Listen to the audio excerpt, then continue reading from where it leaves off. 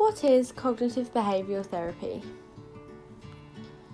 CBT is a form of talking psychotherapy which can be used to manage your emotional problems, changing both the way you think and behave.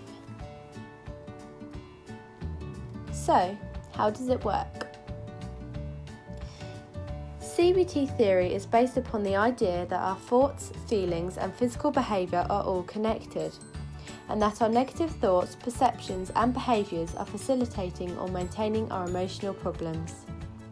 CBT targets our problems by breaking them down into separate parts, such as your thoughts, feelings, physical body sensations and behaviours in specific situations.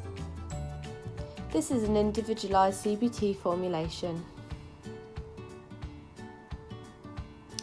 Short-term CBT focuses on the present and your current problems, noting patterns from your past but not focusing on the past. Longer-term CBT focuses on chronic core beliefs embedded within the past. CBT looks at practical, collaborative ways which can improve your state of mind in the here and now and into the future. It is goal-focused, structured and collaborative, and it also requires practice in between sessions. CBT identifies patterns of thinking and behaving that are unrealistic or unhelpful. It also highlights the effect these patterns have on you and others. Your CBT therapist will then be able to help you change your unhelpful thoughts and behaviours. Your therapist will encourage you to practice these changes to teach you to apply these skills learnt within these sessions in your daily life, with the eventual aim to help you manage your problems and stop these having such a negative effect on your life. CBT is a proven and effective treatment for those suffering from a number of mental health problems. It is most commonly used to treat anxiety disorders or depression, but it can also be used in bipolar disorder, borderline personality disorder,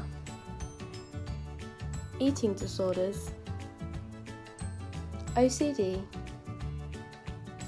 PTSD, psychosis, schizophrenia, sleep problems, and problems relating to addiction, such as alcohol misuse. Common CBT techniques include, but are not limited to, formulation, psychoeducation, self-monitoring, behavioural activation, activity scheduling, relaxation, sleep hygiene, problem solving, behavioural experiments, exposure, cognitive restructuring, and relapse prevention. And that is CBT.